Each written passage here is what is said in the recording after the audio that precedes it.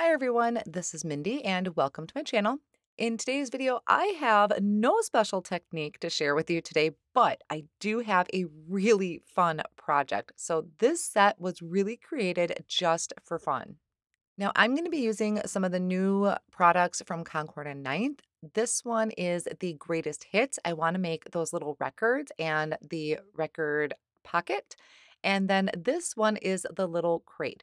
So those are the couple things out of their latest release that I'm going to be using today. I thought they were super cute and could not wait to create with this. So the first thing I'm going to be using is the greatest hits. This is the die collection for the greatest hits, and it's going to create that pocket for our record. Now I have the weak cardstock that I need to trim out, so I thought I would show you the brand new trimmer from Tim Holtz. I love this. Now this was gifted to me by Simon Says Stamps, so I was really excited when this came in the mail. It's got two arms, one at the top and one at the bottom. So no clumsy attachments that I need to worry about. It has a rotary for a blade instead of that guillotine cutter, which again, super thankful for because I did not like the guillotine. I just felt very unsafe with it. And there's also a flat edge at the top and the bottom. Once again, I love that feature as well. Now this cuts super slick with cardstock. I have tested it with my chipboard that I use for my stamp storage and magnets, and it cuts really great there too. So while I was babbling away about that amazing paper trimmer, I went ahead and die cut that pocket from wheat cardstock twice because I'm going to make two of them. I die cut the full circle out of black glossy cardstock. And then there's additional circle. Now this does not cut anything. What it does is it emboss lines into your record. So all you need to do is just line it up to create that even margin. And check this out. It is so realistic. I thought these were just adorable. Anything miniature is just super fun and adorable. So I did that on my second record, and now for the inner parts of the record, we have two dies. There is a bigger one with that small hole, and then there's a smaller size with a bigger hole that's going to layer on top. So the bigger one that has the smaller hole, I die cut twice from white cardstock, and that other die that has the larger hole, I die cut from Honeysuckle and Stardust. I'm going to attach these two colored pieces of cardstock to my white pieces just using some liquid glue. You can see how it lines up and you can see the white edge in the inside and the outside. Now I did mine out of white and colored cardstock, but you could also stamp on that inside piece. I think would look really cool. Or you could flip it. You could have white in the inside and a color going around the edge. Now I'm just taking those pieces and I'm adding them to the center of my records, just lining up the holes, which I found to be pretty easy. And I even showed my husband who thought these were pretty neat. And if I could have found something like a lightning bolt, I would have totally added that because that just goes back to the 80s bands that we love. Now I'm going to cut up some strips of cardstock to decorate the front of my pocket. So I'm going to be using honeysuckle, sprout, stardust, Oceanside, Ballet slippers, and Aqua Sky. And I cut two strips out of each color so I can decorate both. Now on these pockets, you're going to see there are some score lines. There's two flaps on the side and then a score line in the middle. So you just fold along each of those score lines. Now I will fold them and then I like to reinforce that fold with my bone folder, kind of fold in those two side pieces because that is going to be what we adhere this pocket together with are those two side pieces. So once I fold that in, once again, reinforcing it with a bone folder just to make sure they're nice and crisp and flat. Then I'm going to go ahead and decorate this before I glue it together.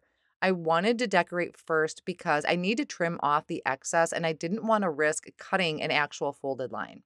So I thought it would be really neat to just kind of have these strips of cardstock going across the front, kind of a incomplete rainbow, but I think it's a pretty fun color combination. On this one, I have it ending with the blue, and then on the other pocket, I'm going to start with the blue. So I just kind of changed up the order of the colors on the front of the pockets. Now, once I have all of that done, which I'm just adhering with a tape runner, I'm going to flip it over and just trim off that excess with my scissors. This side is not so bad. It's the other side that I was worried about with the flap. So I just kind of folded the flap in a little bit and then trimmed off that excess on that side. Now I can kind of fold this up just to show you how it's going to go. I always kind of look at it the way it's supposed to go before I adhere anything. Now I'm going to take some double-sided tape and just put it along the inside of those flaps, or I guess it's the outside of those flaps. And I'm going to do that to both of them. This is some score tape I think I bought like maybe 5 years ago. I found in my drawer when I was crafting, so I figured I better start using it up. Now I'm removing that release paper just using my craft pick, and then I'm going to fold those to the inside because this is what's going to attach to the front. So I'm going to fold that in. I'm kind of holding it down a little bit, and then I'm going to start pushing down or applying pressure towards the bottom, and then just slowly let that go down and then secure that down, kind of push it, really make sure that that double-sided tape is stuck to our front pocket. So how super cute is this? I just love these little records in there. You can give as a gift, you can keep on your desk as a decoration. There are many ways you can decorate your record, but I really wanted to play with that crate. It just kind of went hand in hand, but I do think those record pockets can be used on their own. Now, for a sentiment first, before I get to the crate, I needed to do a sentiment for the front of these pockets. And for that, I am using the Greatest Hits stamp set. I have these two circle sentiments. One says, "You rock," the other says, "Thank you." And I'm going to heat emboss. So I'm going to prep it with this new anti-static powder tool from Simon Says Stamp. Little miniature powder tool, another super cute miniature. I guess I should name this video All Things Miniature. So I prepped that with that anti-static powder tool, and then I'm inking up these sentiments using a Versafine ink, which will stay wet longer. It stamps really, really well. It's kind of a thicker pigment ink, but I have a lot of black area here. So I am going to stamp it again just to make sure that I really have that good coverage, especially on that one that says "You rock." So I'm going to ink that up, stamp that down, and then I'm going to apply some clear embossing powder over the top. This is just going to make it shiny, which I thought would tie in really well with my record that I die cut out of that black glossy cardstock. Now, another thing I wanted to try, I just purchased these and received them, are these little like finger guards from Tailored Expressions. I can't remember what they're called, but I will have them linked down below. They protect your fingers so you can hold your cardstock while you're heat embossing, and that way you're not burning your fingers or getting them too hot. So I really wanted to try it out, and they work. They protected my hands, but then again, I wasn't like super close to my heat gun, but I thought they were just kind of fun, and I wanted to give them a try. So once that was heat embossed, I'm taking the coordinating die and lining that up over the circles. I'll do it for both of them. It's going to leave a nice white border around those sentiments. But while I was die cutting, I went ahead and die cut two circles from black cardstock, and I'm going to layer that behind my records. The black glossy cardstock kind of had a little bit of a bend to it because of those embossed lines. So I just wanted to kind of reinforce the record a little bit. And I also die cut out two circles for these sentiments to reinforce that as well. Now I'm adding some thin white foam squares to the back of the sentiments just to kind of give it a little bit of lift on the front of my record pockets. Now I'm sorry if I don't have the correct name for my record pockets. Albums. I did used to listen to them when I was younger, but I may not have the correct terminology. So I'm just popping these on the front of my pockets, and then I can slip my records inside and I just love them. I think these, I should probably send one to my mom. I bet she would get a real big charge out of these. We used to listen to records all the time when I was younger. Now, there was one that I created off screen beforehand, kind of playing around. And this one I wanted to show you. I die cut out these stars and music notes that are on that die set. And I did that from some matte gold cardstock. That one also, the center of it, I stamped some butterflies. So just some little additions you can do to kind of spice up your record a little bit. And now we can move on to the crate. So all you need is just this one large die to create it. It's going to die cut everything out for you. So I die cut it twice from some Honeysuckle Cardstock. And this also has some score lines that the die provided. So I'm going to go through and score along all of those lines. You're going to notice that there's two flaps that you're going to want to fold in because this is what's going to connect our crate once we have it all together. There's also some additional pieces that it die cuts, which is going to be the trim or the reinforcers that go along the top of the crate and the bottom of the crate. So these are those strips. There's one that is plain and one that has that little oval at the top. That's the piece that goes at the top. Now this also has scored lines that you're going to want to go through and fold along those so that they are ready for us when we get to putting our crate together. Now I had one last important piece that I forgot to fold, and that was actually on the crate itself. So I'm going to go through and fold those along those lines on both of them. And now that all of my lines are scored and folded, I'm going to open these up. So I'm just going to flip it up so those flaps are sticking out. And once again, I'm going to bring out my double-sided tape.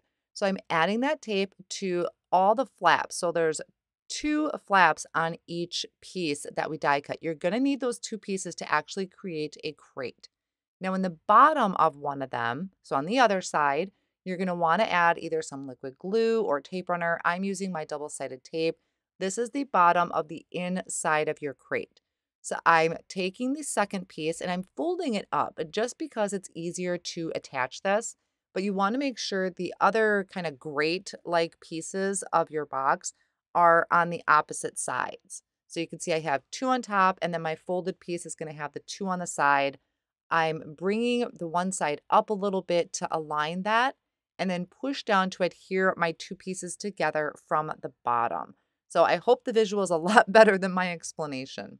Now I'm removing the double-sided or the backing of that double-sided tape, and I'm just going to go around and fold up those boxes and connect each corner. I'm continuing my way around that crate, just removing the backing of that double-sided adhesive and attaching those corners. And just make sure to press those corners together really good. Make sure that that's all attached. I'm kind of squeezing mine or pinching it a little bit just to kind of give me that form a little better. So now on to our borders or our reinforcers for the crate. Now this one has the ovals, which is going to go at the top. I'm using liquid glue because it kind of has that give to it where I can wiggle it around. Now we have this little flap on the side that you're going to fold over the corner. Those ovals line up. Now on that last edge, I'm going to leave that up a little bit. I'm not completely attaching that down. And the reason for it is because when I bring this second one in, I'm going to take that smaller flap and I'm going to tuck it underneath the end. Now, I probably could have lined these all up and maybe just made it one long piece, but I didn't think of that at the time. Not sure it would have worked, but that is a thought. But I tucked that smaller end underneath the previous one that ended, and then just going around and making sure that those all lined up, held it with my fingers for a little bit, and then I can move on to the bottom portion. Now, this is the one that is just a straight strip all the way around. It has some really cute stitching detail on it. And I'm going to do that the same way where I leave that one end just up a little bit. And when I bring in this second piece, I can just slide that smaller flap right underneath that end. Now, I may need to add maybe a dab more glue just to make sure that it's all stuck together really well. But this really does reinforce your box. Now you can put treats in here, you can put bath bombs, you can put your little notes, anything in here. It is just the cutest little crate. I was so excited putting that together. There are a bunch of little things on the die set that you can do to decorate your crate. There's little tags, there's die cut sentiments. I just left mine plain for right now, and I just tucked my records in here. I just love the look of this. It's so fun. These are really great where I can give it to a teacher. I think she would really get a kick out of it because she's kind of an 80s fan too. But I also kind of just want to keep it on my desk because I think they're just really fun to look at and play with. So that finishes up my card video for you today. Just having fun and making this cute little project. I hope you do find some inspiration in it. Or if you're looking into these products, I will have all of my supplies listed down below in the video description and over on my blog as well. Thank you so much for joining me today and see you soon.